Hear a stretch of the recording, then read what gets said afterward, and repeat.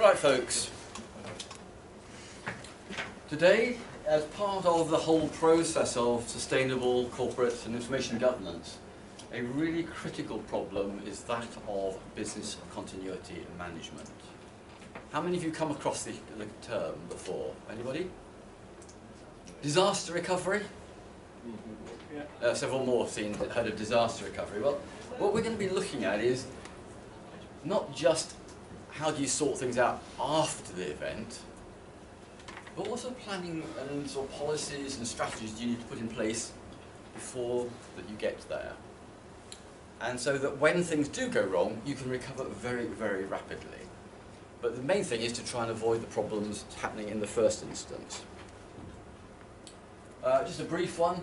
Have you seen that the mid-semester survey is up there? Have you filled it in? I'm not going to look around to see who hasn't yet, but it'd be very good to have input like now.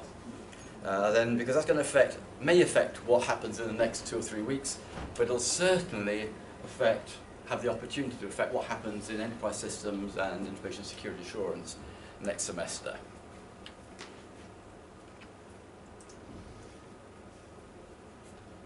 I don't think that you have any more business school modules, do you now, next term? No, that's all right, because we have had problems, as you know, that the standards for writing bibliographies and citing and referencing can be different for different academics. And again, even between me and Dennis and Fionn, sometimes we'll do things with very specific purpose in mind. So sometimes we'll say, we do want that bibliography of every source you've ever seen as your reading list. Other times we'll just say, like in this module, only those sources which you've actually cited. And I tend to be much more relaxed, and Dave Voorhis as well, about how the citation works.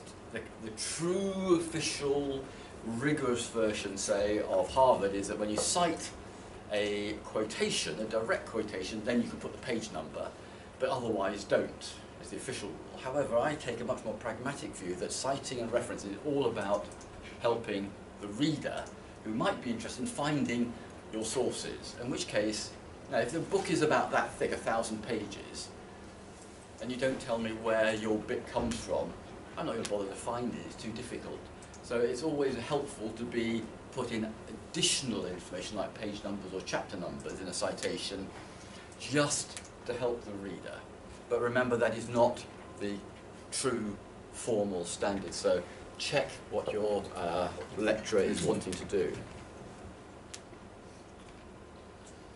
We'll do the debate on, if you've done any reading over the week, on strengths and weaknesses of risk, benefits and uncertainty management. We'll have a little chat after I've talked about the business continuity.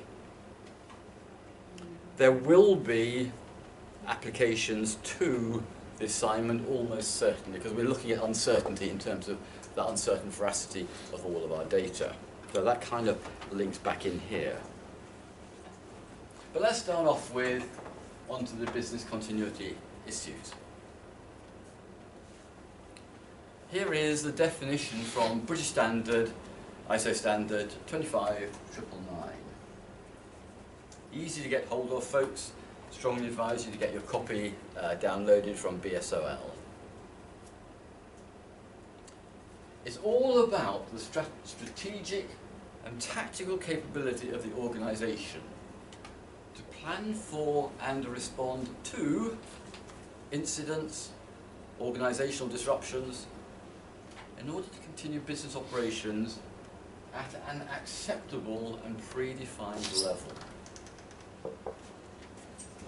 And this is very, very different from what we used to have in the sort of 80s and before, where it was, what do we do when things go wrong, but hey, we haven't got time, we'll just handle it when the place burns down, when we have a major incident, floods and so on.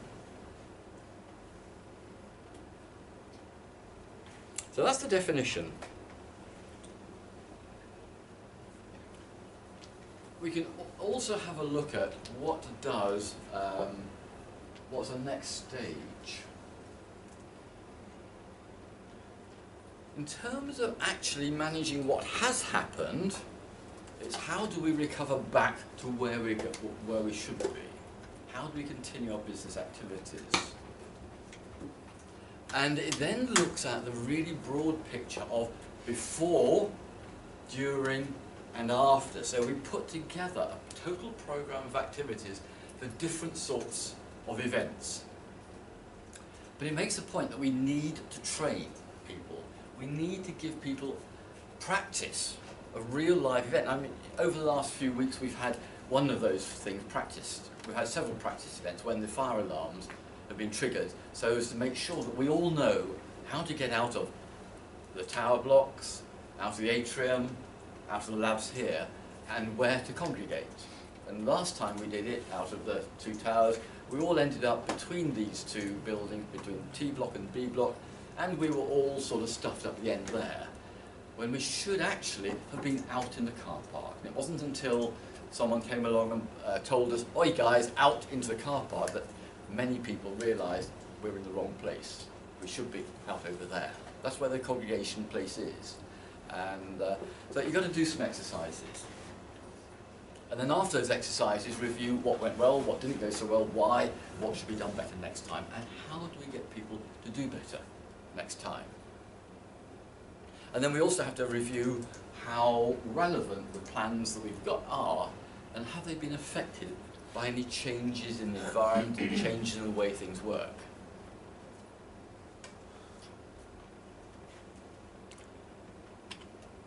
Now, what I want you to do when we finish this little input, first of all, use something like Wikipedia, Google, to find some ideas about business continuity planning, and business continuity management. There are three stages. One is the overview of the whole thing. And then the next two are, what do we do up front? And what do we do during and after, those three sections? Then the next bit of research is to go to British Standards Online, through Athens, through our own the library portals, and download those British standards which are relevant to this topic. And the third part is there's an awful lot of websites out there which are provided by professional organisations who actually focus on business continuity planning and management and so on.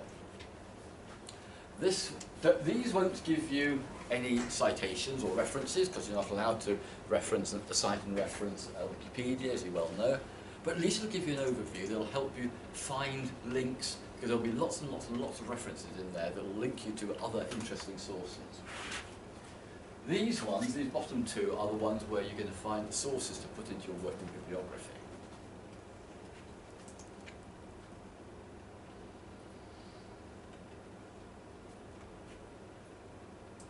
Now, if you go back to see that bottom one, find out these sort of things. These will give you lots of sources so that you can find some definitions, many definitions of business continuity planning. So what I want you to do then is to do a critical analysis of your various different definitions of business continuity planning to see what are the really critical common themes and ideas.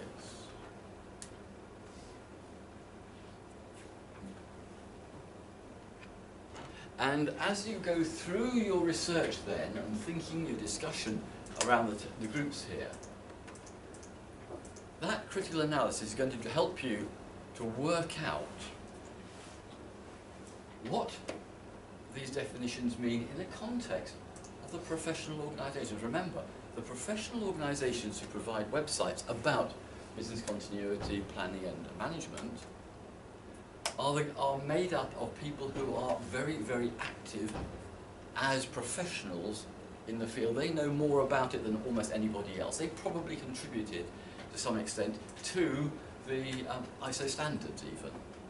So they have a lot of very, very up-to-date information, like as of, within the last few weeks. potentially. And out of that is going to come with your critical analysis. Answers to things like these two questions here. What are the critical key tasks that allow you to develop a strong, effective business continuity plan in an organisation? So, what are the tasks that need to be done?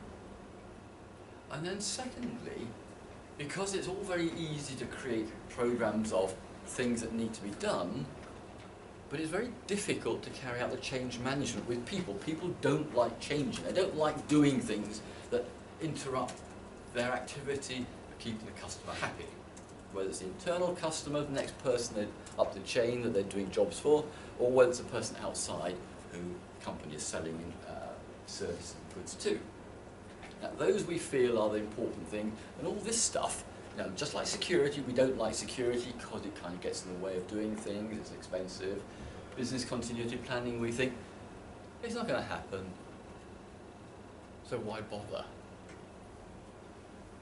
So what is it that needs to be done in an organisation to make it effective in terms of people doing the right thing?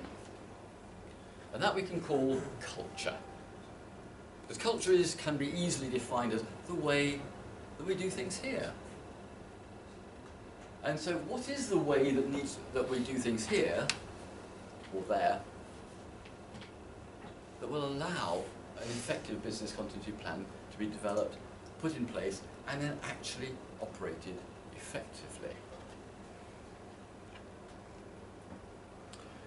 So we now understand what business continuity is, and the planning and management and strategies and so on. All very nice and theoretical. Let's turn it into real life then.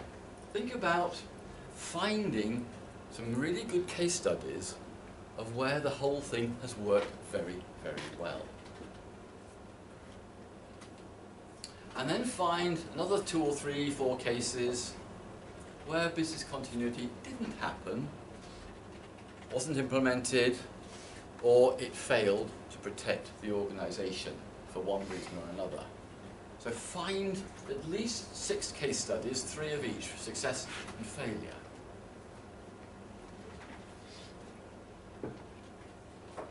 Your critical analysis then becomes, in the successful ones, what were the common themes, the common aspects that actually appear to have been there that helped to make it successful? And in the failure cases where really bad things happened, again, what are the common themes? And then, having dug out what these various common themes are, then again a second stage of critical analysis is, what were the differences between the successful and the unsuccessful ones? Why was it that some organisations can be successful? Why was it that in some instances organisations got wiped out?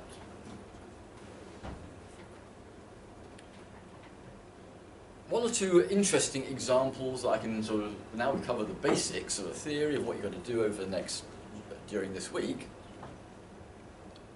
A couple of interesting examples. Quite a few years ago, Primark, I think it was, from memory, had a huge fire at their big warehouse halfway down the motorway from here down to London. And one of their computer centres was also there. It got completely wiped out. However, because they had got a really effective business continuity plan in place, it had no effect on their business. They had a backup computer centre up and running within 24 hours, carrying on the business. They had very, very clever distribution backups in place so that all the stuff that was in lorries on the way to their main warehouse, the distribution centre, was suddenly diverted from the distribution centre to the individual shops. so that they could carry on delivering goods to the shops. There might have been a 48-hour hiccup while they kind of got slightly organised, but they were back up and running before the racks started getting empty. They got the computer systems running, as I say, within 24, 48 hours. Because they planned it all out. They thought about what happens if our warehouse burns down. And they'd come up with the answer, okay, we need to be able to contact our distribution chain to divert those deliveries from the centre to our shops. An example of the opposite happened, again, quite close to Derby, just over at Eccleville, on what used to be an old airfield, is now a big housing estate. But on it, it used to have a whole load of old hangars. And there was a company there, I don't remember its name, but it was involved in doing a lot of cardboard work. They're making big cardboard boxes for shipping aerospace components between the UK and Airbus down in Toulouse in France. Cardboard and pallets and wood are kind of inflammable. And one night at about just after midnight, between midnight and 2 o'clock, the place caught fire. And it took a while for things, A, for it to get noticed, and B, for the fire people to get there. Slightly unfortunately, their computers, their servers, were in a little room inside that big hangar, and it got destroyed in the fire as well. Unfortunately, they didn't have any off-site backups of any of the databases, of any of the systems, and they had everything burnt, a whole lot, totally destroyed, and no backups. They very nearly went out of business. If it hadn't been the fact that they were supporting very, very important companies like Rolls-Royce and Airbus, who were able to help them get set up again on some Rolls-Royce property. And they got Rolls-Royce and other support to help set up or reset up their computing environment, but that took several months to do. That company nearly went out of business. If you think about the small businesses down in town, small insurance company brokers or financial services advisors and so on, 3, 4 people in an office. If they have a fire and they don't have one of these sort of hard drives or that they take with them when they leave the office, put somewhere safe, if they have a fire and lose all of their computer systems, the likelihood is about 99% of all those companies will never, ever recover. Doesn't matter how much insurance you have for the buildings and equipment and so on. If you have lost all of your data about your customers and so on, you'll never get started again. So there's all sorts of serious consequences and good consequences if you do your business continuity planning and management, and if you don't. And you can use ISO 27002 as part of your checklist of the things that are critically important in relation to ISO 25999, the business continuity side of things. So there's linkages between the different ISO standards as well, the different parts. So you've got, we're now beginning to build up an interesting portfolio of ISO standards, ISO 20000, ISO 27000 series, 25999 for business continuity, 9000 for how you do your business and make sure you do what you say you're going to do, and so on. So all of these knit together as part of the sort of strategies you're going to need for good quality, effective information governance and corporate governance as well. So lots of interesting ideas there that can pull together to give you a stronger strategy for good information and corporate governance, a sustainable information and corporate governance. And you think about the question of the assignment, which is, we've got lots and lots and lots of data out here around us, and we don't really know which is correct, which is accurate, and so on, that uncertain veracity problem. you need to start thinking about all of these questions as you build those strategies for governance to protect your organisation. Okay, folks? Thanks. That's the input. Now back to your research and developing your assignments.